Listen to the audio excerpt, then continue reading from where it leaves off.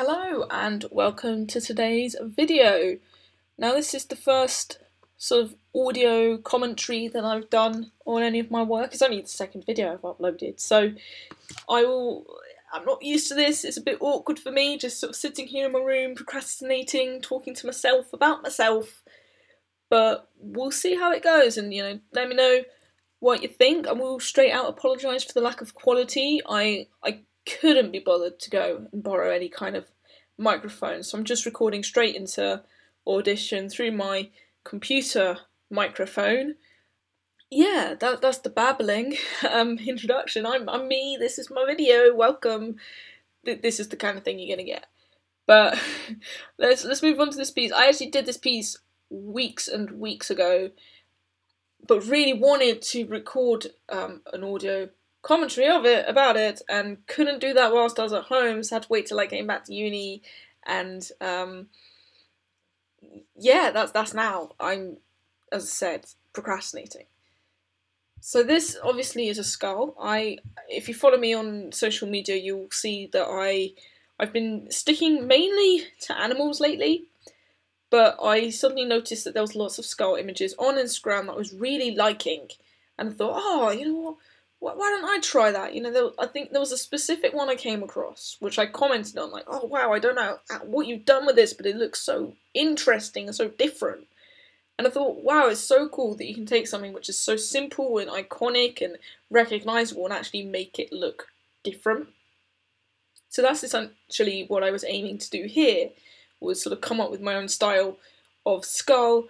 The frustrating thing was that specific image that I was like totally excited by, I'd commented on but forgotten to like on Instagram and couldn't remember who had drawn it, so I had no way of accessing it, which was really frustrating at the time because I was like, oh, I know I saw it, I know it exists. But as you can see, I copied and pasted a few images from Instagram that I had liked, and I'll tag all the artists in this comment, in the description, whatever, I'll tag them all somewhere. And just sort of got going. I did a sketch in Photoshop first, using my Wacom Intuos Art tablet, and then copied and pasted that into Illustrator, and again, using my tablet, drew the rest there. We're now coming to the end of the colouring phase. I originally went for the blue because I was like, I don't want it to be white, but I want it to be close to white. And then I started exploring a bit because I was like, you know what, nah, I've been really enjoying the funky ones, let's make it a bit more interesting. And in the end I did 4 and sort of asked my dad, hey, Dad, what do you think? And I think we both agreed that the 2 greyer ones were better, and they just kind of worked better. This is also, I think, the first image I've done in a while where the line art is in a colour similar to the art and not in black. So you can see I chose to go forward with the blue one for like the final piece. I essentially, yeah, that's what I'm doing here now. The key thing to this was that it was a pirate skull. And so that's why there's the gold tooth and the eye patch, and my dad suggested that I added in a diamond eye, which is what I'm currently doing. And it was actually really interesting with the shading, which is sort of the stage we're getting to now, sort of getting that diamond eye and that gold tooth to actually look metallic, because obviously that's very difficult when you're working solely with vector imaging. And in the end, I think it turned out really well.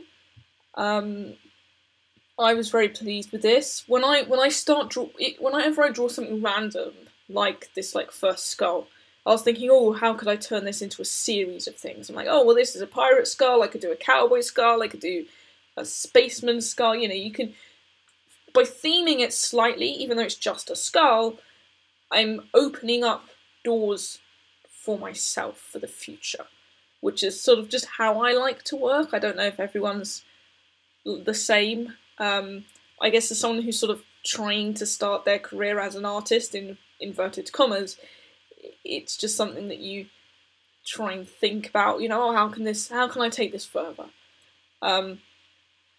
So in the end, I was really pleased with this tooth. I thought it looked really 3D, really cool. I've never really had any training when it comes to shading. I've just sort of worked it out based on videos I've watched and the basic science of light and dark and stuff that I know. The diamond as well in the end worked out really well. I was sort of fiddling around for a bit, like with how to make it work, but I think it really did in the end, and I was very pleased with it.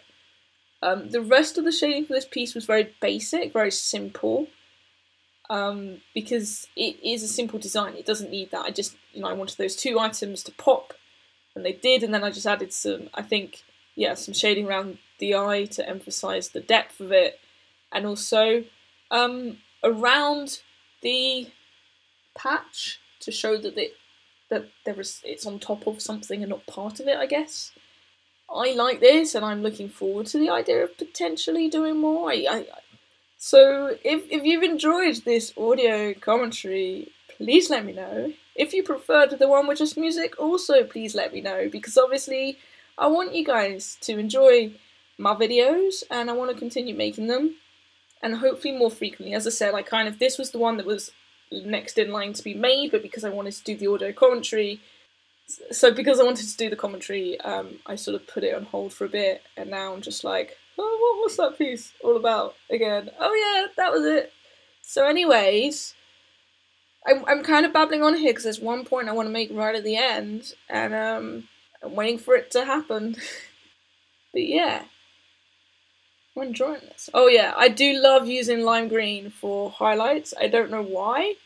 It is something that I did in a previous piece, and it just looked so cool, particularly against purpley colours. Using colours that aren't actually the same as the piece for highlights, I think just makes it so cool.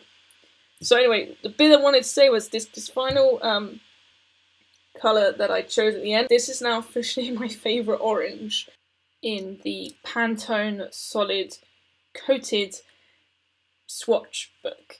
So, thanks again for watching. Apologies for any extra babble that was a bit boring or annoying, and hopefully you will come back whenever I next upload a video. Goodbye.